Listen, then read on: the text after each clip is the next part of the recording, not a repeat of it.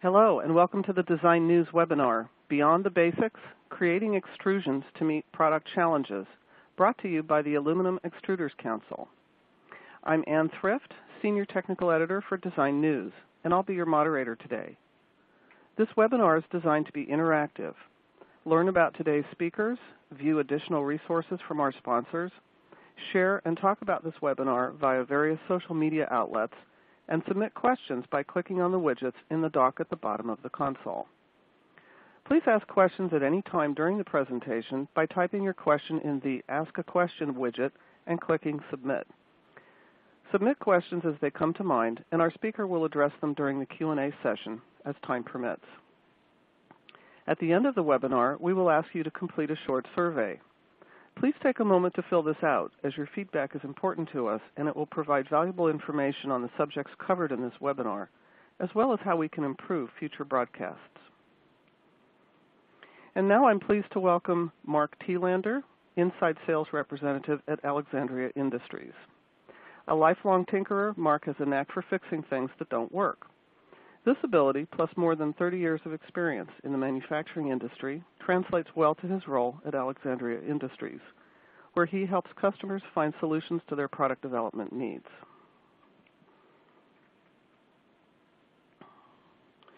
And now we've got a poll question. We'd like to ask the audience this question. We've got 4 different answers, so please listen to them and pick the right one for you. The question is, what is your reason for attending today's webinar on designing with aluminum extrusions? The 4 possible answers are general background, I have little or no experience with extrusions. I'm familiar with extrusions but looking to see what's new.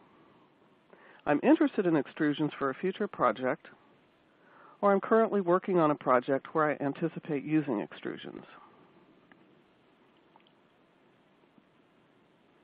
And now we'll wait a minute or two while you answer before we see the results.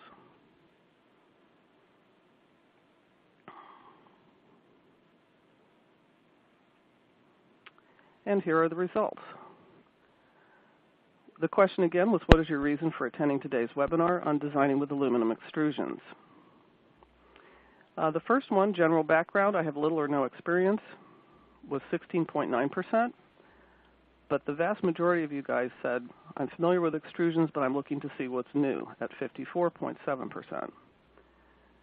7.5% of you said that you're interested in extrusions for a future project.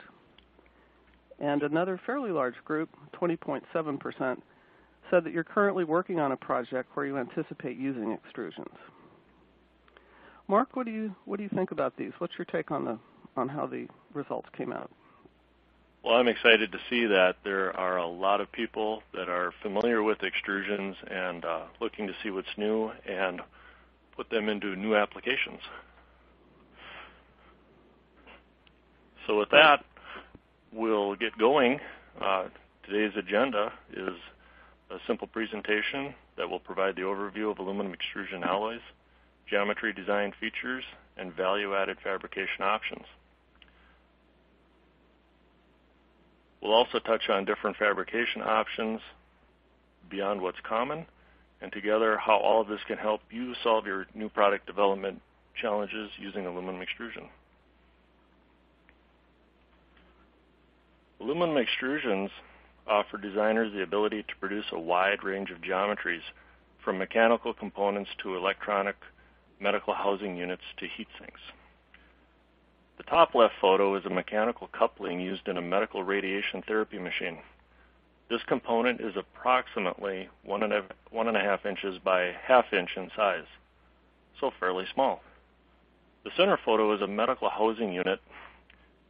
In it you can see grooves that run along the inside of the component, which do hold electronic circuit boards. The bottom center photo is a housing unit for a 250 horsepower electric motor used in vehicle propulsion systems. The inside diameter is 131 millimeters, or just under 5.2 inches.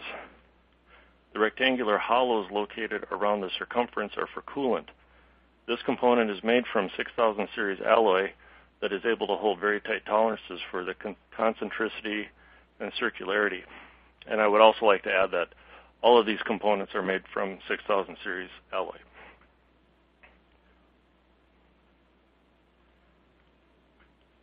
Okay, the top left item here is an interior LED light fixture, while the lower left image shows a node of a display system using slices, if you will, of multiple void hollow extrusions to orientate the cords. The bottom right component is a light bar, which we'll talk about later in other slides, and a medical system at the top right is where the coupling you saw on the previous slide is used to open and close mechanical leaves that regulate doses of radiation therapy. Aluminum extrusions can also be used in functional or decorative applications as shown here. The upper left image is a light fixture for a medical operating suite. The upper right photo shows the body of the Ford F-150, which employs about 50 pounds of extrusion for the front end structural elements, roof bows, and tubular pillar structure. The Apple Watch sports an extruded and anodized case, and the lower right image is a decorative screen outside of a neighborhood baseball park in California.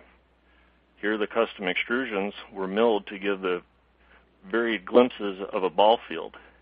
It gives a contemporary interpretation of looking through the knot holes in an old wooden fence. Everybody knows about Play-Doh machines, right? So here's a fun example showing how the aluminum extrusion process works. Note the different die shapes. Not too much different from shapes that you might see or the way the process would happen in an aluminum extrusion. For the hollow die shape in the lower right-hand corner, you can see how the Play-Doh can flow through the opening between the part of the die that forms the outside diameter and the inside mandrel supported by the two horizontal supports.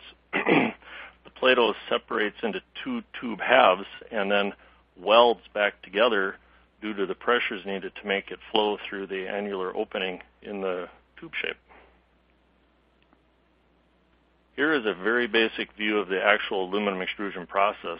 It shows the aluminum billet on the left, the steel die, support tooling, and then the extrusion profile or shape.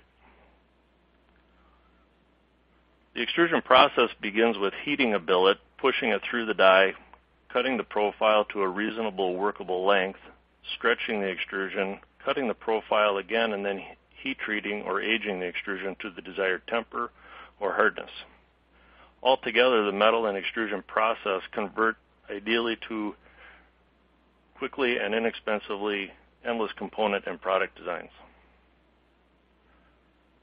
The benefits of aluminum, such as the high strength to weight ratio, corrosion resistance, and electronic conductivity, to name a few, make it an ideal material for extrusion. Aluminum extrusion is a cost-effective process that offers designers the ability to make complex shapes with close tolerances. The advantages of aluminum combined with the extrusion make extrusion an ideal material and production method of choice for product development in a wide range of applications and markets. As of March 2014, there were 513 alloys registered with the Aluminum Association. This does not include proprietary alloy variants. Note that there are now more than 100 different 6000 series alloys. When it comes to designing your aluminum extrusion component, the key design variable is understanding the difference among the alloys and then selecting the appropriate alloy for the extrudability and end use. The component's end use can dictate the optional alloy, process, and operation. Engineers can and typically default to 6061 because it's considered an engineering grade and available at most local hardware stores for prototyping. Prototypes are made and then the designer becomes locked into the alloy, which may or may not be extrudable due to the shape. Remember, while most profiles can be machined from a solid bar stock, they may not always be extrudable. Aluminum extrusions can be produced in different alloys and processes to different tempers to achieve your desired mechanical properties. Just a minute ago, I talked about the range of available alloys. With with the 6000 series of aluminum alloys having the most alloy to choose from, this series gives us the widest variety of applications for extrusions. By tempered designation, we mean hardness. Generally, when the aluminum exits the extrusion press, it comes out as a T4 temper. As I said before, extruders use aging ovens to bring the extrusions to a T5 or T6 hardness. On this chart, we compare the 6063, 6061, and 7004 series of aluminum alloys. Note that the trace amounts of the different minerals do matter. The 7000 series, for example, there are higher amounts of minerals which take away from the percentage of pure aluminum in the alloy. This does make the 7000 series a harder pushing or difficult to extrude alloy. The alloy listed here, going from the top to the bottom, are based on ease of extrudability. As you move your way down the list, the extrudability factor goes from 100 to 50 as noted in the last column. The design variables here also show the alloy surface finish and blendability. Not shown here, a new alloy on the market, 6560. It's a leaner alloy. It's really good for thin wall applications such as a high ratio heat sink. 6560 does have many of the same qualities of the 6063. As an example of the kind of alloy developing going on, one aluminum extruder council member has begun extruding 5083 for auto applications. While the predominant use for 5083 has been in the marine applications, some 5083 sheet and plate has been used in autos. Often rolled shapes were employed that required secondary applications and costly tooling. By tweaking a standard 5083 alloy, the extruder was able to achieve higher mechanical properties and extrude a near net shape that minimized secondary processing and cost. This graph represents the increase in alloy strength based on the amount of silicone and magnesium. Note the overlap between the alloys of the different groups, like 6060, 6005A, and 6063, in typical applications of each alloy. Also note that there is a wide range of silicone and magnesium for each alloy. Thus, there can be significant variations in behavior, performance for a given alloy depending on the actual mix employed. This graph just shows another way of looking at the extrudability versus strength when comparing the strength of aluminum to that of mild steel. Now, everything does come with a price. The harder the aluminum alloy is to push, the higher the cost to extrude it. In other words, the price for the higher mechanical properties achieved is poorer extrudability. The extrudability index indicates the extrudability in comparison to a standard 6060 alloy. This simply shows the three classes of extrusion: solid, semi-hollow, and hollows. Solid is fairly self-explanatory. There are no hollow voids. A semi-hollow is kind of a cross between a solid and a hollow. Note the desired T shape in the narrow tongue that would have to support the wider T portion above. While this is extrudable, certain adjustments are made to the extrusion die during the building phase to allow for the extreme extrusion pressures. Now, this may be a good time to say that the extrusion pressure on the die face can be upwards around 100,000 psi when extruding some 6000 series alloys. The hollow is simple as well. Any shape that has a mandrel completely surrounded by aluminum alloy.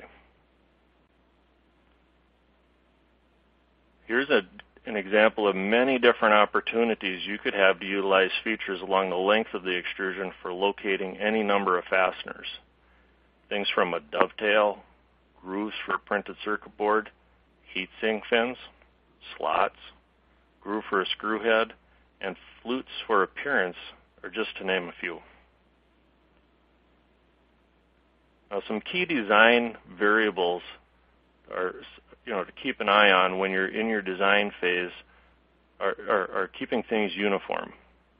balanced wall thicknesses, smooth transitions, generous tapers. Round corners, not sharp corners. If a sharp corner is needed, consider corner relief, basically undercutting. Corner radiuses is as large as allowable, but 20 thousandths minimum is a good starting point. Dies are cut with a wire EDM with a 10 thousandths diameter wire, thus requiring, for instance, a 20 thousandths radius on an inside corner. The larger fillets and corner radii create easier flow for the die. Symmetry of a profile, uniform wall, smooth wall transitions. Whenever you can, practice symmetry. Minimize asymmetrical details. You can help enhance your visual surfaces using grooves, webs, ribs. Help minimize perimeter cross-section ratio. And die tongue ratios. This is an area that can trip up first-time designers. Based on the survey that we've seen, I think a lot of people may have been through this already. But it is thought that aluminum is so hot, boy, it must flow like water. And that is more true or less. While the exit temperature is around 1,050 degrees, the melting point is closer to 1,200 degrees, which maintains a fairly solid mass, and it will not exactly flow like water, but it must be allowed to fill the extrusion profile. Remember the amount of PSI it takes to press that billet, around 100,000 PSI. Now, this is a print of a simple mandrel, or just a simple void, as if it were a steel tongue. And as you can see, the better design on the right, it shows that it's very even all the way around. So your pressures around that mandrel, or around that tongue, are going to be more even, and you're going to get less variance, and the die will run more stable. The difficult design on the left, it's not that it can't be ran, but what you will get is all that mass on the left-hand side. Your aluminum's going to want to flow through that area because it's bigger. This is where the aluminum does want to take the path of least resistance, and it's going to cause that tongue to flex over to the right far more than the picture on the right. And that's going to cause more variation of where that tongue is going to end up and cause more die breakage. Now, both of these profiles can be extruded with a semi-hollow die. However, the one on the left will be far more difficult and adds cost due to slower extrusion speeds and higher die breakage, with the tongue offset to the right. Now, as we've been discussing, there is a minimal amount of steel that is required in the extrusion die to prevent breaking. And here we see a 30-degree opening versus a 60-degree opening. Note how much wider the steel is, or is going to be allowed on the 60-degree opening to prevent the die from breaking. 60 degrees is the place to start whenever you are creating a screw boss. Again, here's another example in the upper right-hand, the upper right-hand corner of designing a profile that would have better extrudability as a solid. Below we see a hollow die that would require 2 mandrels. An example on the left, we have a single void hollow die with smooth transitions versus a multi-void hollow die. Or in this case, 10% less cost, lighter, and likely to have less die breakage.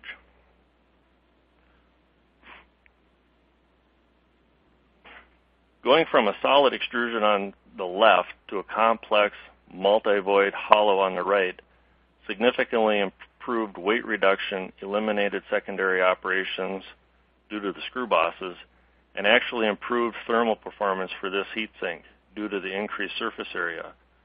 So sometimes a complex hollow die will offer a superior solution.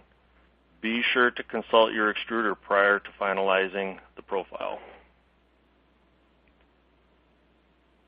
Now in this example, this is a simple design that would have come in. It shows 3 extrusions that need to be sawed machined, anodized, assembled with 6 screws. Now, when you get your extruder involved early and you ask for some suggestions for solutions, sometimes these kind of solutions can show up. In this revised design, you have 2 extrusions to saw, machine, anodize, and assemble, but with only 2 screws. This design reduced the extrusion profiles by 1 and eliminated some of the machining and reduced the amount of assembly screws required by 4. Note the use of the fluted surfaces and drill lines to minimize surface defects and flow lines and handling marks on these wider surfaces. Design with some surface finish in mind. Remember, your extrusion will require a run-out surface. This is the surface that comes out and lays down on the table, whatever kind of table your extruder has. This is when fluted surfaces are a great alternative to prevent cosmetic rejects. Alloy selection is also a determining factor in cosmetics. For instance, while 6061 has an RA of around 125, 6063 can have an RA of 63. Design dimensions for functionality. Do not use standard block tolerances unless it's quite generous, and tolerances should apply to critical features only. Very difficult to measure features, especially small features such as a 20 thousandths radius on corners, short legs, and angles, should be called out as non-functional so they are not measured. Datums allow for consistent inspection processes. Inspection can be a primary problem without datums. Discuss the method of inspection with your extruder to help minimize inspection differences. This is a table from the Aluminum Association Standard Manual and shows some tolerances applied to extrusion profile.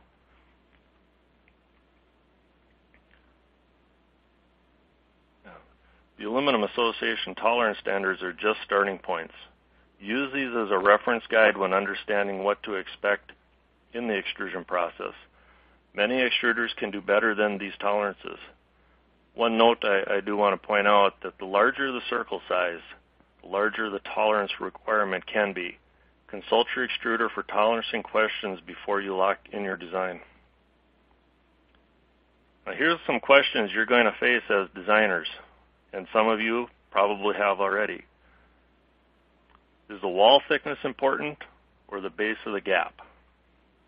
Or is the gap dimension or the hollow dimension?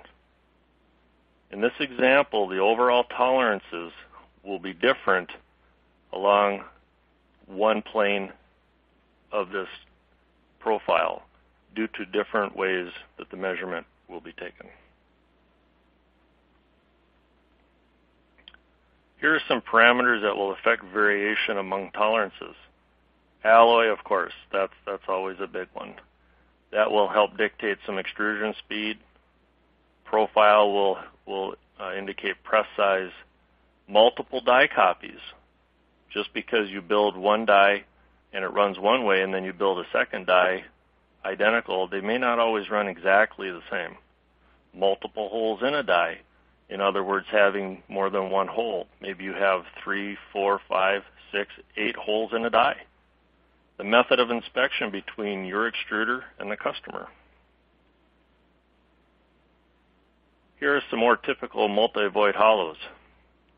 You see some of the 50 pounds of extrusion in the F-150 and a very similar application from the Tesla Model S. Also note the multi-void hollow structural rocker section from the forthcoming Cadillac CT6. See that the outer surface has been cut away to display how to show the inner configuration. In another multi-void hollow application with demanding tolerances, the key was to reduce the weight and the part count in a steel-based automotive panoramic sunroof application. This revamped mechanism is a 6-piece assembly, 2 extrusions plus 4 small aluminum stampings. The solution lowered the weight by 20% and reduced the part count by 22 pieces. The benefits of extrusion go way beyond themselves. Extrusions can be machined, formed, and assembled with a wide variety of familiar technologies. Yet some processes, such as bending and welding, benefit from prior extrusion fabrication experience. Here you can see an example, moving from left to right, the development of a key component to this framing element for a military tent system. We start with a section of a crosshatch, extruded profile, then weld on a cap, round and punch the ears, powder coat, add a mechanical fastener, and then assemble. And when you're creating some of the best world's loudspeakers, you don't want the cabinet impacting the sound. These extruded cabinets offer aluminum's high stiffness for minimum cabinet vibration, so no coloration is added to the sound. Now remember that light bar we talked about in slide 6? Here it is on the truck roof and between the grill and the winch. There are multiple bending technologies available, including stretch bending, CNC bending, and chain bending. Extrusions can be bent in both T4 and T5 condition. Even complex bends are doable, such as with this aftermarket light vehicle bar. The final design variable is fabrication. Most extruders involved in automotive have significant fabrication capabilities and know well how various alloys and geometries are best machined, joined, and bent. In the aftermarket light bar example, which is already a challenging part due to the 11:1 tongue ratio for the heat dissipation fins, the designer needed it bent and the wrong way to get the final part. So the process became to extrude, quench, stretch form, and then temper.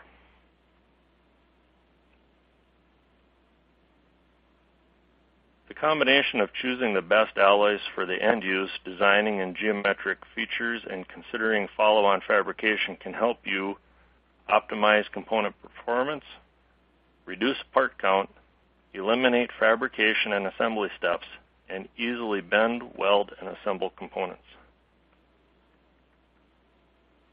We trust that we have given you more detail about some of the work going on in the extrusion industry to push the envelope of alloys, geometry, and fabrication. In closing, we urge you to engage an experienced extruder early on. We are seeing too many cases of designs from intermediaries who have minimal understanding of extrusion parameters or failed attempts by suppliers not familiar with design flexibility and tolerancing. Our goal is to assist you in making the most effective use of extrusions. For more information on aluminum alloys, extrusion application, and design resources, please visit our website at aec.org.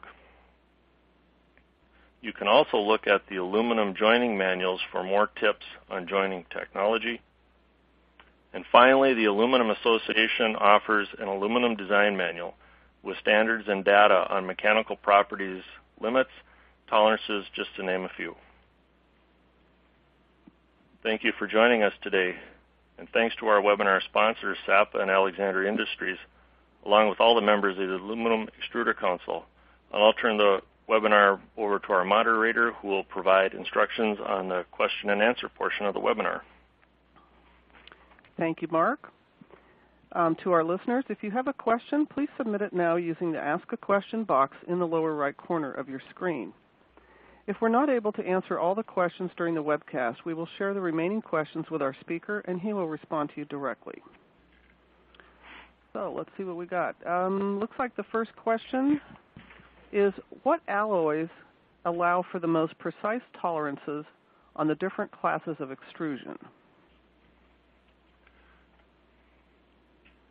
Well, what you're going to want to look at is anything that can be mainly an air quench. In the 6000 series, I would start out with a 6063 or a 6060. That 6560, the new kid on the block, is a good one. They're leaner alloys. Air quenching is easier on the extrusion. You got to think about it this way. When the extrusion comes out of the press, we only have a very limited window of time to cool the alloy to make the properties, just to bring it into a T4 state. And in some cases, we can use air, which is going to be, if you will, a little more gentle on the extrusion versus 6061. You're going to put water on it to make the properties. And if you've ever poured water on something very hot, generally, you can cause a lot more warping and just more distortion. Okay. Thank you, Mark. And we've got another question for you. Page 17, I think they might mean slide 17. What strength is that? Let's see. Let's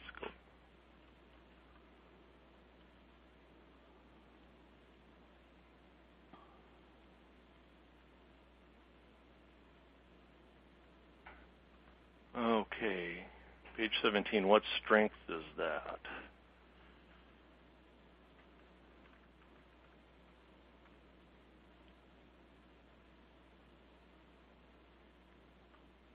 I would say that's going to be in a T6 state, if that answers the question.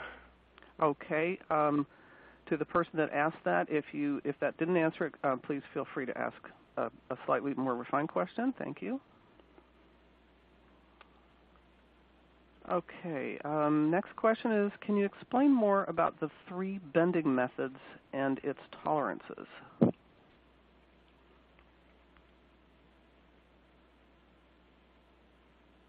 Is that one for me, Ann? Yes, it is. I'm sorry, Mark. Oh, okay.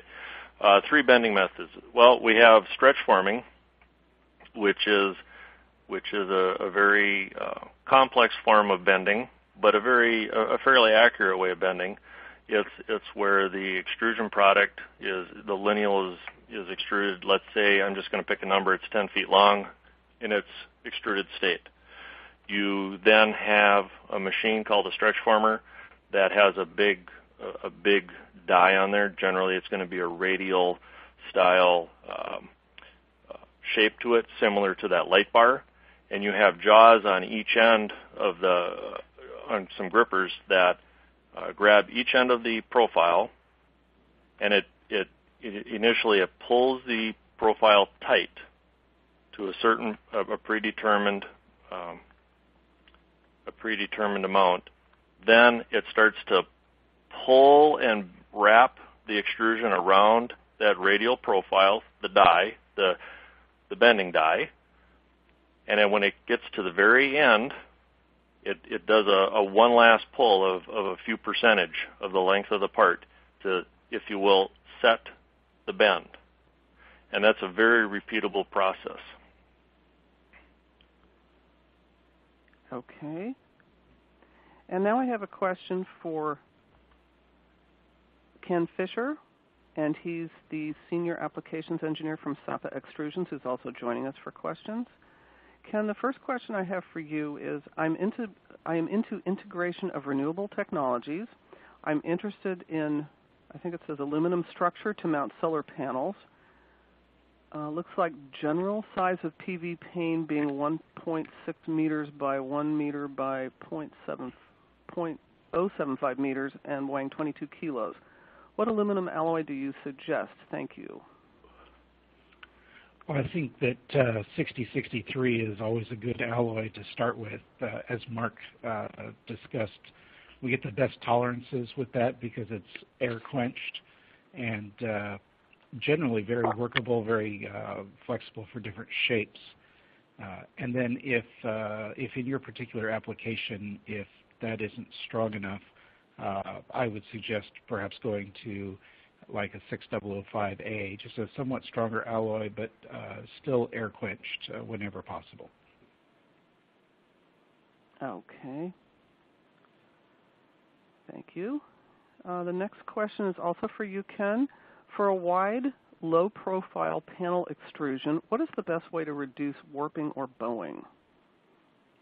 That's a great question, and that's always a concern when we're working with wide panels. The first one is in design, and that is to make the panel symmetrical whenever possible.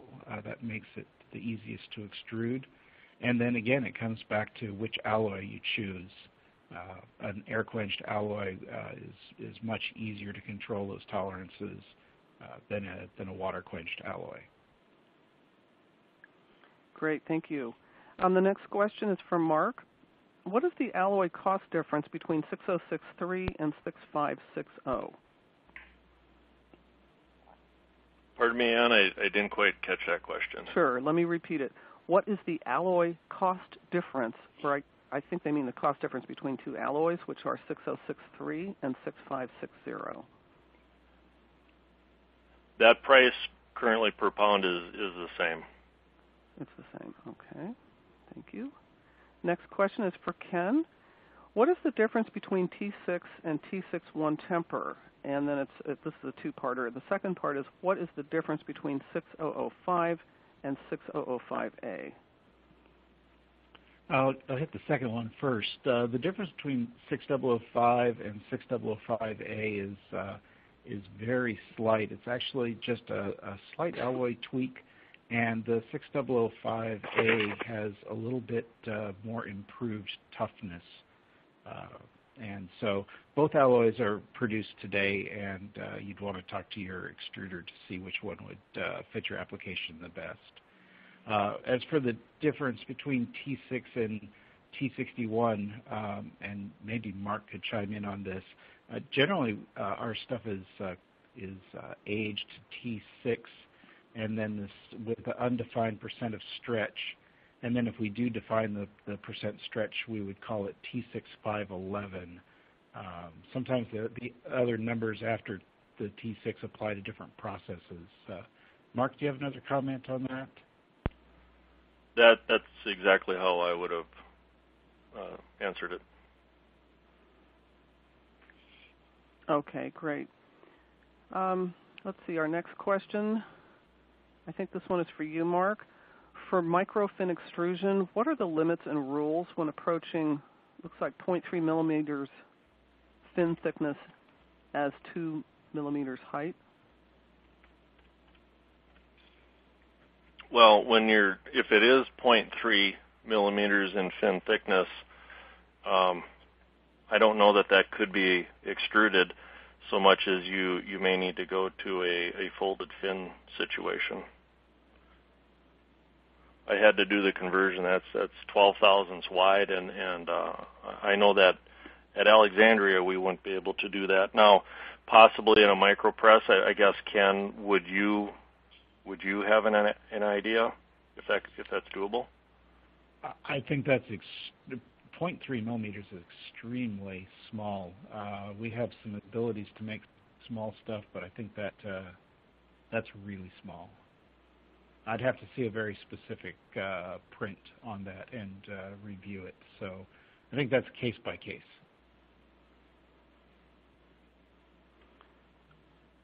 Okay, thank you. The next question is for Ken. What engineering resources, software, application engineers, etc., do extruders typically have that we can draw on? That varies quite a bit by different extruders, and so you'll have to ask your individual extruder what application engineers they can provide. Some companies have a very large team, and others have a smaller team, but all extruders would be able to look at your section and be able to tell you where the problems might be and what the tolerances would be. Some companies have more people that can help you with your product design. So depends on the company.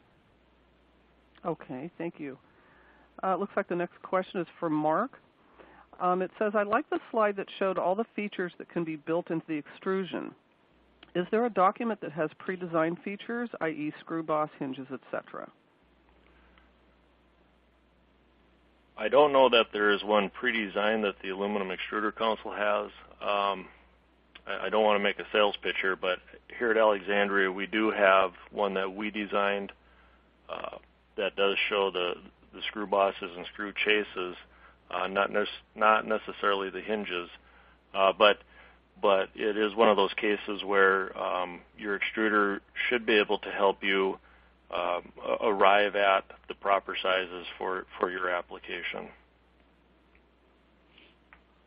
Okay, great.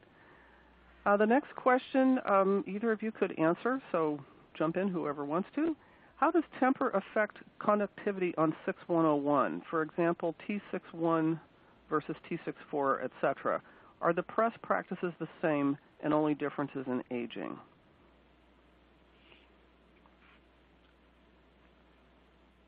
Boy, I'd have to go look up some details on that one. I don't have anything off the top of my head. Okay, Mark, so anything? maybe we No, can I don't know. I'd be Okay, happy maybe to get back on that one. Okay, Yeah. thank you. Let's see. The next one is for Mark. It says, Mark, we have wrinkles on the inner side after bending the profile. What can we do to avoid wrinkles? If it's a hollow shape, one thing you could do is possibly add a filler of some sort during the stretch form process. We will add like a bladder is what we call it. It's made out of a very soft rubber that we have to literally pull in and pull out with a hoist system that we have. If it's a solid shape, let's just say like that light bar in the example in the slides, you can put in that inner channel some plastic filler, some plastic strip to help fill that up to help prevent some of that wrinkling. Okay, great. Let's see. The next one is for Ken. What applications is 6056 typically used for? What is its weldability?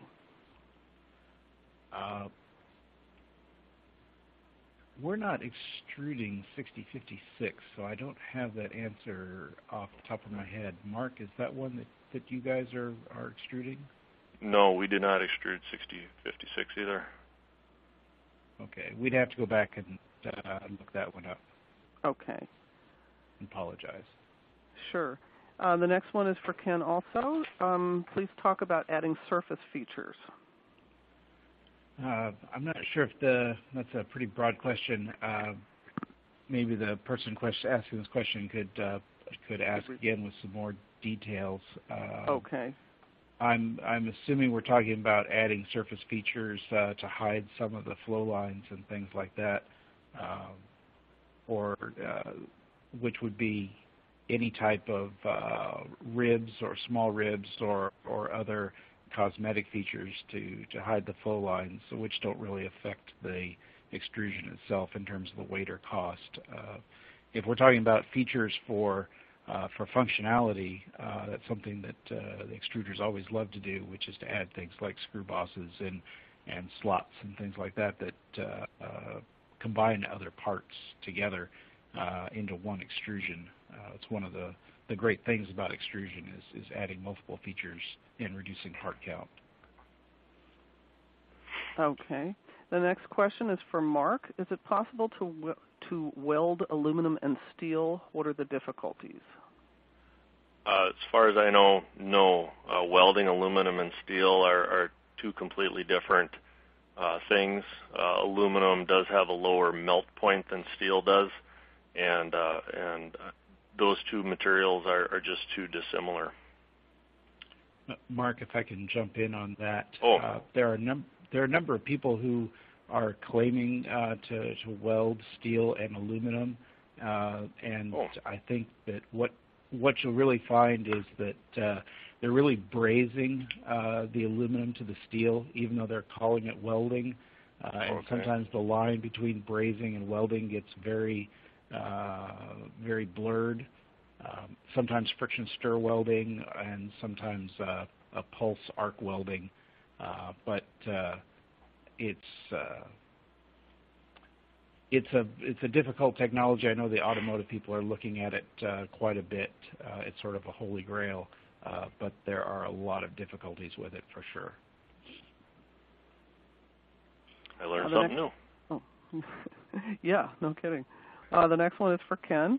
Is the basic screw boss geometry the only method to fasten to extrusion? Do you have a source for other geometries that might provide a stronger interface?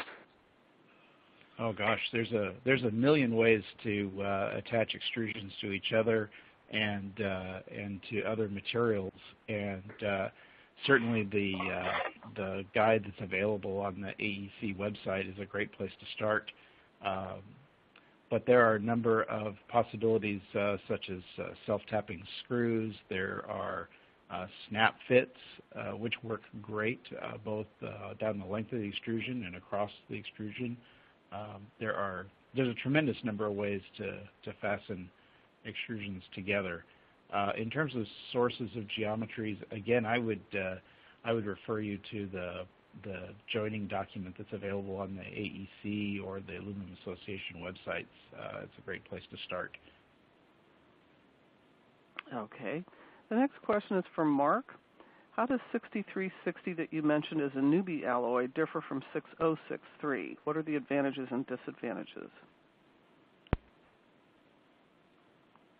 The 6360 or 6560, and there's a little bit of a difference here when I get to those specific alloys. But the 6360, 6560 are leaner alloys, which allow them to extrude easier, if you will.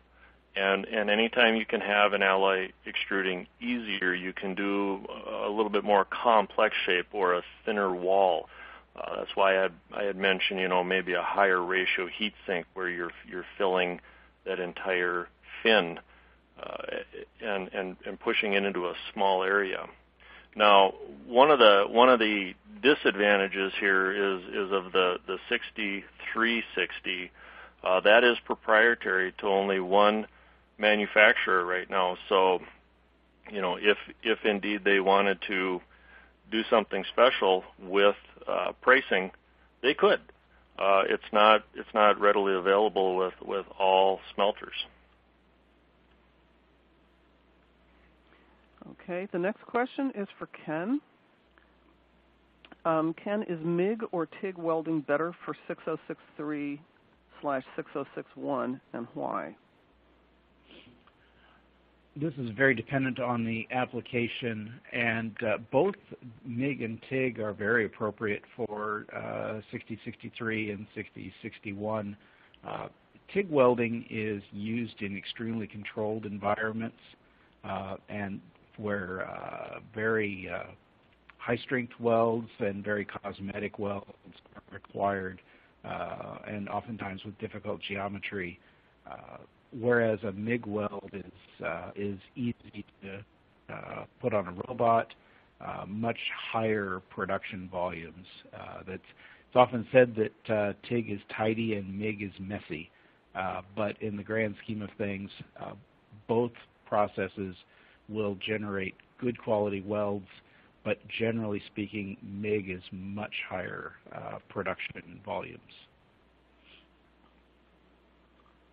Okay, the next question could be for either or both of you.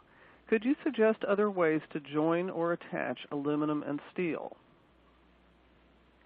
Adhesive is a very good way.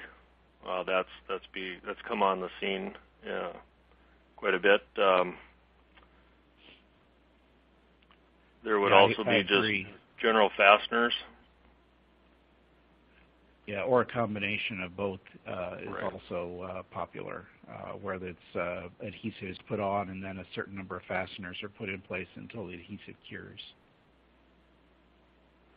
Okay, here's a related question. Can aluminum and steel be welded by mag weld? I'll defer that one to Ken. Thanks a lot. I'm not familiar with the mag weld process. That generally speaking, extruders are not always experts in these processes, so I would have to defer that to a mag welding supplier. Okay. Next question is for Ken. My company buys many millions of pounds from various extruders, and almost all no-quote semi-hollows over 4-1 ration. I wonder if it means a ratio, even in 6063. What are suggestions for how to get these quoted? I would suggest and I'd want to see the profile, of course, but this is a good time to really talk to an application engineer, and I can say that, of course, because I am an application engineer, and I'm sure Mark would feel the same way. To really look at the profile and see what is causing that no quote situation.